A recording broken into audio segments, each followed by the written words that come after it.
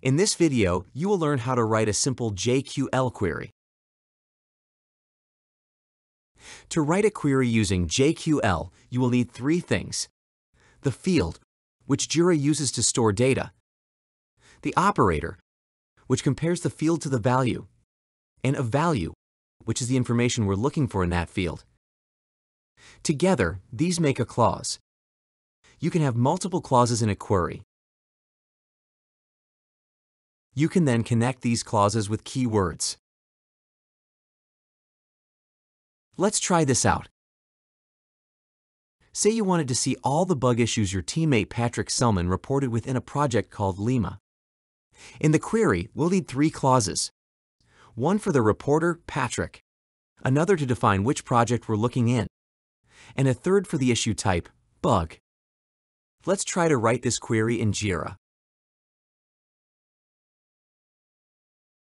Select Search from the navigation bar. Then select Advanced Issue Search. Type Reporter in the JQL text box to select the field. Then hit the spacebar once to add the operator, equals,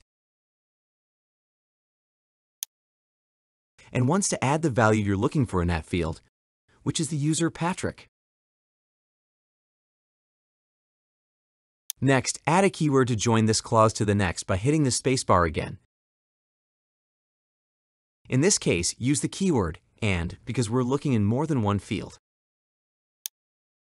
Hit the spacebar to define your next field, project. Then add the operator, equals. Add the value for the field, which is Lima. Add the last clause by hitting the spacebar to add the keyword "and", the field issue type, the operator equals, and the value for the issue type, bug. Select Search. Now we filtered the specific issues we wanted. We have found the issue we were looking for. Let's try another example. Say you want to track down all unassigned issues in the Lima project. We'll need to define the project and the assignee value we are looking for. Let's try it out. Select Search from the navigation bar. Then select Advanced Issue Search.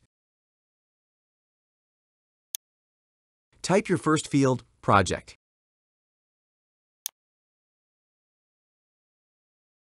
Use the spacebar to add the operator equals and the value Lima. This isolates the project.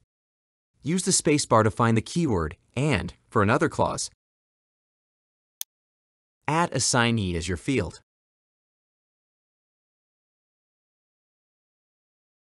Then add the statement "is empty." Select Search. This means that Jira will now show issues where the assignee field is blank.